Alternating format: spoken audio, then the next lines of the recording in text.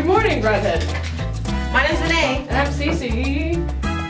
And these are your morning announcements. Miss Wichita, Mr. Huffman will be the Youth to Youth Advisors next year, and they will be accepting applications to join. All students are welcome to participate. All students are welcome to participate. Applications are due no later than noon on Friday, April 26th. The application is if you're interested, please fill out and submit the form.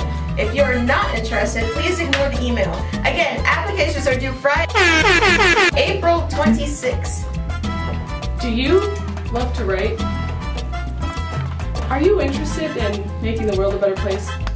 Then rise up and write. It's the perfect opportunity for you, right? Rise Up and Write is a youth advocacy journalism camp devoted to promoting change. We will be holding our very own camp right here this June at Brodhead High School. It would look fantastic on a college application or a resume. To apply, check out the posters around the school or see Mrs. Hurt or Mrs. Biber. The deadline is May 1st, so don't delay. Marnie is planning a teen volunteer meeting on Wednesday, April 24th at 5:15 p.m. This is an informative meeting to learn about volunteering at the summer programs at the library. Refreshments. This is kind of meta because we're doing this at the exact same time that she's announcing this over the speaker, but seniors, there's a baccalaureate meeting in the office during A&B lunch, so yeah. The next Project Lit meeting is this Thursday morning at 7:15 in the LMC. Breakfast will be provided if you're unable to make the morning meeting. Stop by Miss Biber's room during the resource to cast your vote for the next book. And these Have been your morning announcements. Stay classy, Brodhead. I like... Jesus.